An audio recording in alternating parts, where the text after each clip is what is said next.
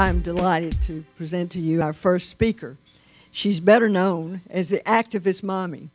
She certainly is an activist. With well over 70 million views, I can't possibly keep up with all of the stats that show the audience that she has, the extent to which she is reaching out, and the people are responding to her. Her interviews on major news outlets, her commentary on cutting-edge cultural issues, her best-selling book, which is for sale, there's still a few copies out there. And she certainly is a mommy, the activist mommy, with 10 beautiful children. We have one with her this evening. She even homeschools. She and her husband homeschool all those children. The question is how? How does she do all this? Well, I've already kind of told you, because two of the reasons are here with her tonight, her husband Patrick and her daughter Anna. We're delighted to have them with us. I had fun visiting with 8 of the other children in D.C. when they came to watch their mom receive the Full-Time Homemaker Award. As she says, they are wonderful. They, no doubt, are also her motivation. She's a good example of the difference one person driven by her family and her faith can do as she speaks out for what is right and good and true in God's sight.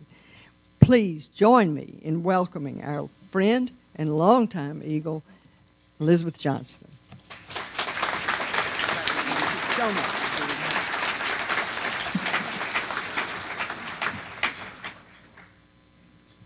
Good evening. It is wonderful to be in the great state of Alabama. I believe the last time I was here, I was in front of a microphone at a very stressful press conference in honor of the great patriot Judge Roy Moore, who is here in the room with us tonight. And I believe it's important for us to stick together as conservatives and patriots. The left does this very well, and we could take a lesson from the way they stick together. And this man's family has been brutalized by not only the left, but rhino Republicans, as we all know. And so we need to make sure that we support those who are suffering for the cause. Yes, I do have 10 amazing children. Yes, they're all ours. And yes, we do know what causes it. And the last 20 years, basically, all I've done is homeschool my children, because who wants little Marxist zombies to come home every day to you? So, why am I here? I have no impressive credentials like Mr. Gorka has here tonight, and I cannot wait to hear his message. But I am a very ordinary homeschooling mother who got off of the sidelines and onto the front lines of this culture war because 200-pound men having access to our daughters' locker rooms and shower rooms is not okay. You can interact, it's okay. We like a loud, vibrant audience. You know, 3,000 babies dying every day with the blessing of our government through abortion is not okay, and we need to get loud about that. Taxpayer-funded schools allowing pornographic, gender-bending sex education in every district in this nation is not okay. Taxpayer-funded libraries allowing drag queens to come in and read gender-bending books to our children is not okay. And everywhere I looked, it was like just zombies. There's no response. You know, we're very obedient, and we just do what we're told, right? And there's no outrage. There's no appropriate mama bear response. And I'm looking for one, and I'm not seeing one. You know, the left is very good at indoctrination, right? And they have the mainstream media to support them in their cause of indoctrination. They say biological men can be women. No, they can't. Oh, yes, they can. Biological men can be women. Men can be women. Oh, okay. Men can be women, I guess, now. All right. Fetuses aren't people. They're not human. Well, actually, the textbooks say, no, fetuses are not human. Oh, okay, then it's okay to kill them, I guess. And we just roll over and acquiesce time after time. It's mind control. Communists have used mind control for decades, and we know that the modern left is very good at it. They don't need torture chambers. They have Twitter, right? If you say that children should not be subjected to Drag Queen Story Hour and you mobilize citizens to call the library, Twitter bots come after you and find out where you live and where you work, and they give you death threats. They threaten to kill you and your children, all because you ask citizens to call their library. This is a modern torture chamber, right? The left doesn't need re-education camps. They have Facebook. What happens if you say a man can't be a woman on Facebook? You get banned for 30 days, right? And then, 30 days, when your family and everyone, all your friends are interacting with one another on Facebook and sharing pictures and events and whatnot, 30 days is a while to go without it. And then once that 30-day ban is up, you have to kind of think long and hard about whether you want to be so outspoken or not. That's called re-education. That's what they're doing to us. Modern mind control. They know in liberty-loving America they can't throw us in concentration camps. And so they have stealthily infiltrated our schools and the media and begun to brainwash us all. You know how it works. Donald Trump's a racist pig. Donald Trump's a racist pig. Donald Trump puts kids in cages, right? And if they say it long enough and loud enough, people begin to believe it's actually true. So I had to get off the sidelines. I had to stop waiting for the huge, well-funded organizations to rise up and to do bold things that are quite controversial. For instance, when I learned that Teen Vogue magazine was teaching kids in a fashion magazine how to sodomize one another, excuse me, but hello, it's 2020, and this is what they're doing to our children, to our children's minds. When I learned that they did that, I asked my husband, would he please build me a little bonfire in the backyard? And I got my iPhone. And I burned a copy of Teen Vogue magazine in a little 2-minute video that I thought a couple of people would watch. And we started Operation Pull Teen Vogue. And I was ruthlessly, brutally mocked and told that I was giving Teen Vogue advertisement and called a Nazi book burner and whatnot. And 5 months later, a publication that's been in print since I was a little girl printed its last print edition.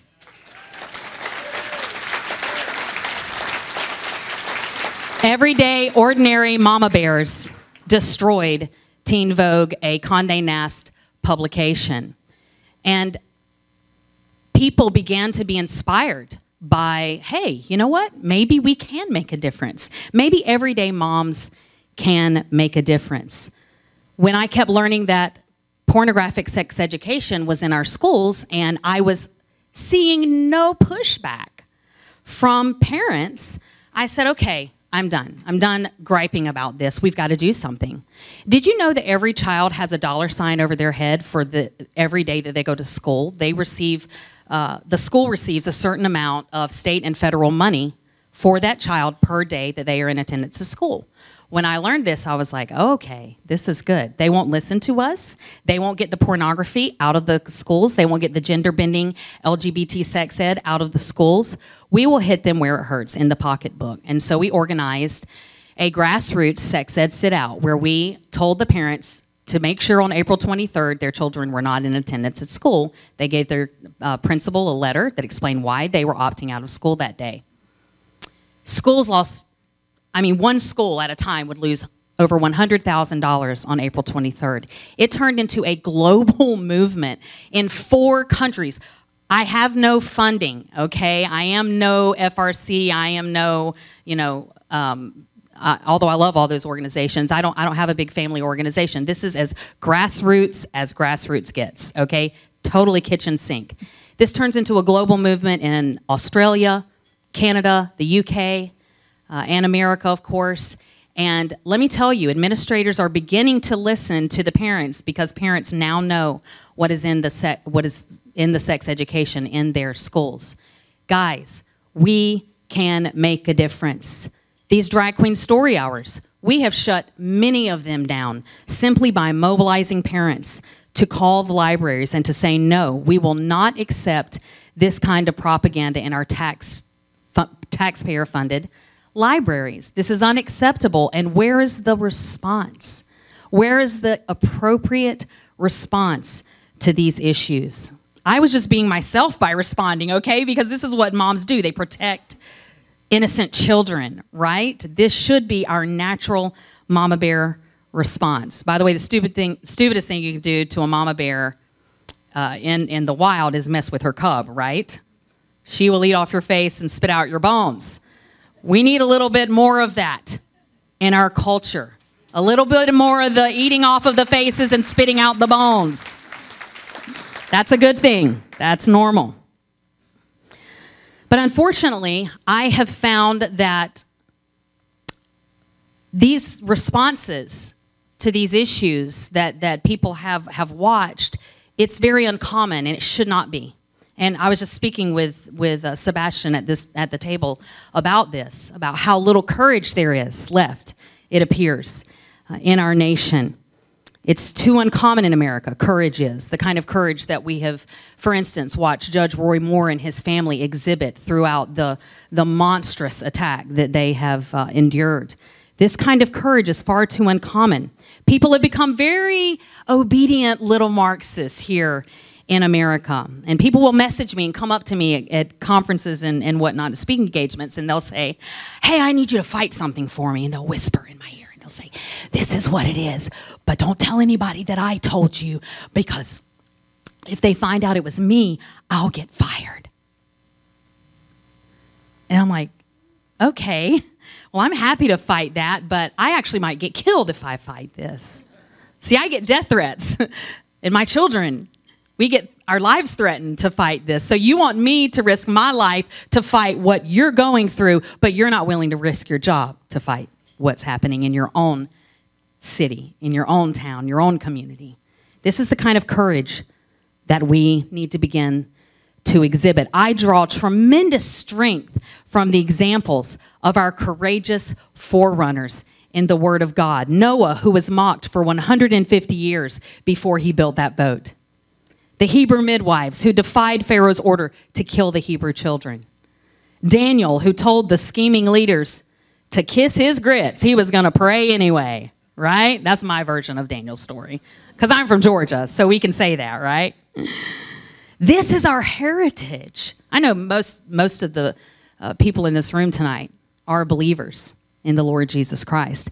This is our heritage. And how did we become such sideliners? How did we become such pew warmers? When I read these stories, I feel like I could scale a wall, you know? And that's the intention of these stories. They are supposed to inspire us. Can anyone else relate in this room? Do you feel like you could do anything when you read these stories?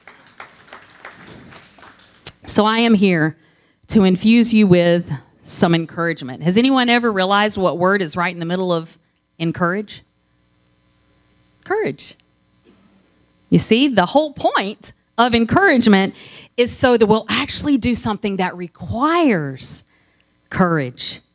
So if I'm able to encourage you tonight that you have God on your side and that little old ordinary people can do great things, courage will rise in this room, and that is my job tonight. And the reason I can encourage you is because I am not a fatalist. I do not believe this is over. I believe we can still save this great republic. I'm not one of those who says, oh, well, this is what was prophesied would happen in the end. It's just going to get worse. There's nothing we can do about it. Right? Let's just wait for Jesus to come back and rescue us from everything. No. Jesus didn't say, hide and hunker down until I come. He actually said, occupy until I come. There is work for us to do. There is a kingdom to build.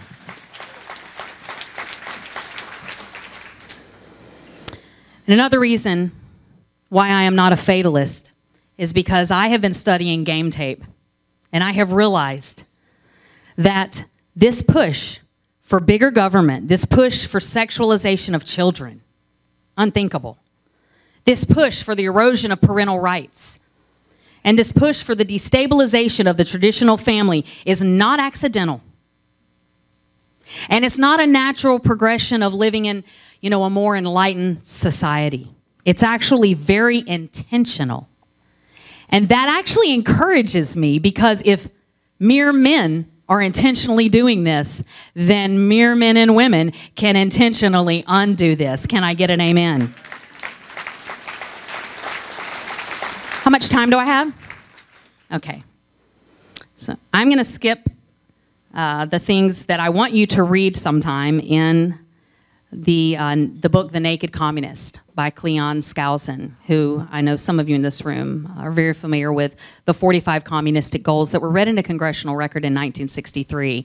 And they will shock you if you have not read them yet. You will see that those were read into Congress as a warning to us and to our nation that if we do not wake up, this is what is coming to our country. And they have done exactly what they said they would do, and we were warned that they would do. And we have sat in our church pews, sat in our lazy boys, and let it happen, and that has got to stop. So check that out, The Naked Communists. In order to conquer a people, the people must be weakened. Right? And the family must be destabilized. And we, the U.S., we are the standard bearer of liberty. I mean, how much of the world can you say is not atheistic, communistic, very dark? And so it's very important that we be taken out if their agenda is to be completed. Faith must be overthrown, because a righteous people won't lie or kill when leaders tell them to, will they? I just heard a Chinese Christian say that communists aren't scared of the wealthy or the powerful. They're scared of believers. They're scared of faith, because you can't control a person of faith. And I've made it one of my missions to convince Americans that this is an intentional takeover by social Marxists. And I am encouraged that we have the God of heaven on our side, and we can overcome this attack. If we will only believe God, we can undo this mess. We cannot be fatalists. We have to fight for a better America.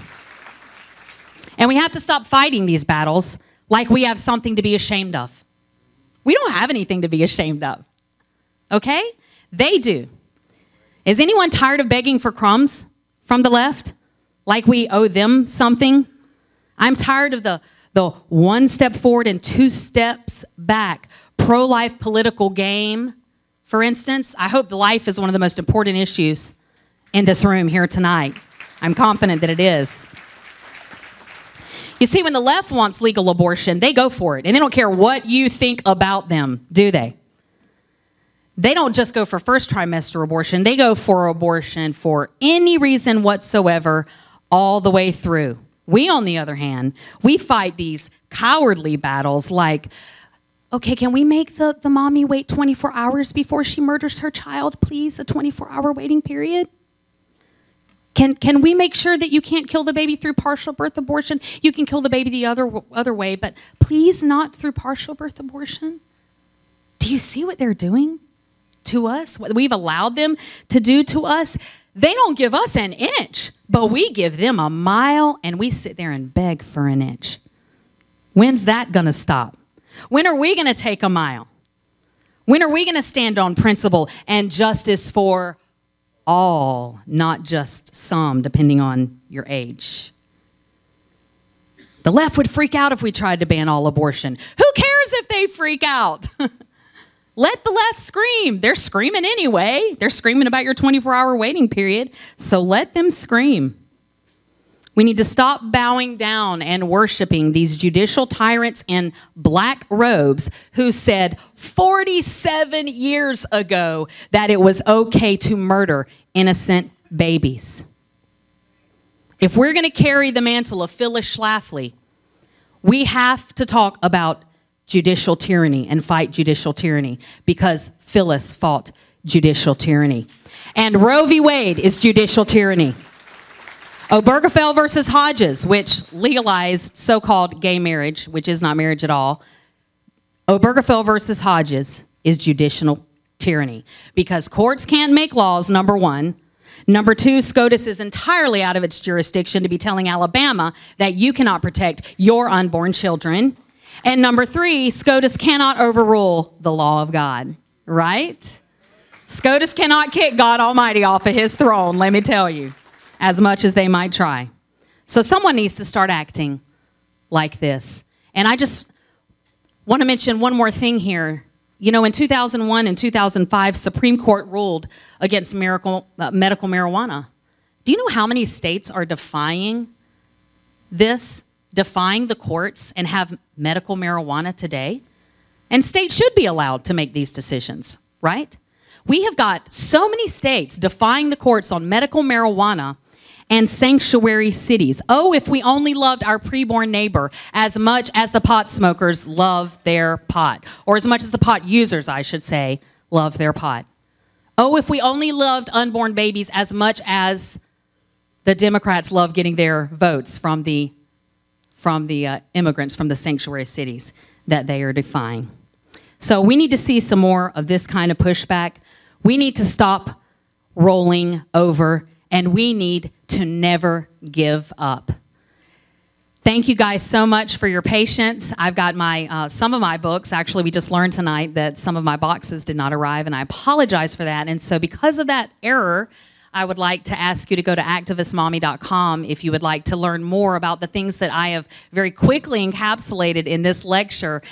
You will get them from my book, which is called Not on My Watch. And if you go to activistmommy.com, you can get the book there. God bless you all. Thank you for coming tonight.